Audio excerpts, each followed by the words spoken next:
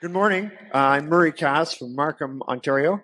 The financial community relies heavily on the P/E ratio when evaluating prospective investments. When you buy a company, you must certainly consider not just the future stream of earnings, but also the company's financial condition, among other things. By financial condition, I'm speaking mainly of cash and debt. But the PE doesn't take into consideration either cash or debt. Occasionally, you see a company with consistently positive free cash flow trading just over cash value, effectively giving away the future earnings. In cases like this, the PE looks terribly overstated unless adjusted for cash and debt. I've always preferred companies with oodles of cash to those burdened with lots of debt. And then I read Phil Fisher's book, Conservative Investors Sleep Well. Well, I haven't slept well since. He really confused me when he commented that hoarding cash was evil.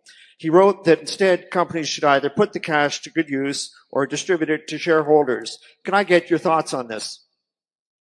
Well, there are times when we're awash in cash, and there have been plenty of times when we didn't have enough cash. Charlie and I remember in the late 60s, when bank credit was very difficult, we were looking for money over in the Middle East. Do you remember that, Charlie? Yes, I do. Yeah, and they wanted us to repay it in dinars. Yeah, and the guy that wanted us to repay him in dinars or dinars or whatever the hell they call them, was also the guy that determined the value of those things. So we were not terribly excited about him on payday and having him decide the exchange rate on that date. But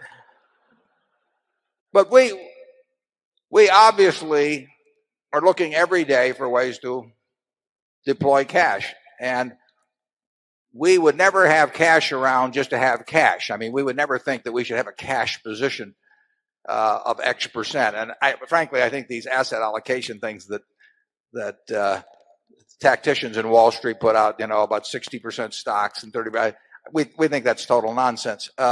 So we want to have all our money working in decent businesses, but sometimes we can't find them, or sometimes cash comes in unexpectedly, or sometimes we sell something, and we have more cash around than we would like. And more cash around than we would like means that we have 10 or 15 cents around, because we want money employed, but we'll never employ it, just employ it. And